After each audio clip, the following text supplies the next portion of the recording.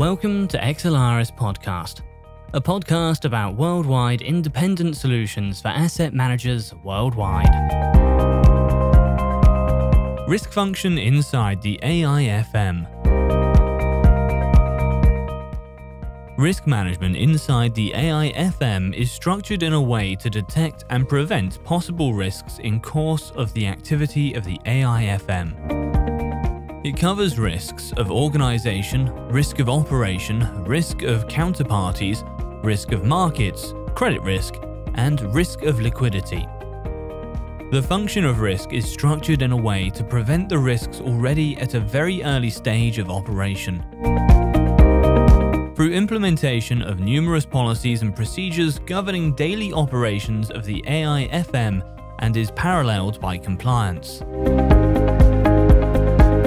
3 lines of defense existing and implemented with AIFM cover and involve all functions in the prevention of arising of risk situation at all stages of the funds management process, from collecting funds through the whole process of its investment and distribution. First line is risk assessment within client onboarding process by operational teams through KYC and customer due diligence in accordance with the policies and procedures set up by the management company. This role is ensured by client relation function, either a customer administration center of the AIFM or distribution agent or other operating unit.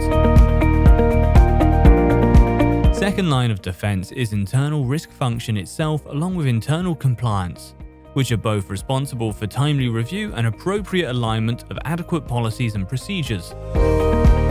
Setup of risk identification parameters in operation and review of.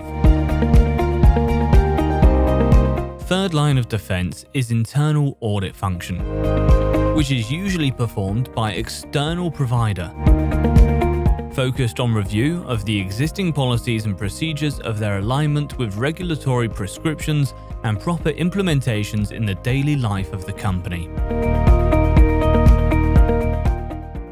Is the risk manager the only function of the company controlling the risks? No. All of the units of the company are involved in risk process. Risk manager is only directing the process to be properly implemented and applied by every business department. Volodymyr Andrianov, MD in risk management, with more than 20 years of experience in cross-border structures. Thank you for joining us this week on the XLRS podcast. Make sure to visit our website xol-group.com.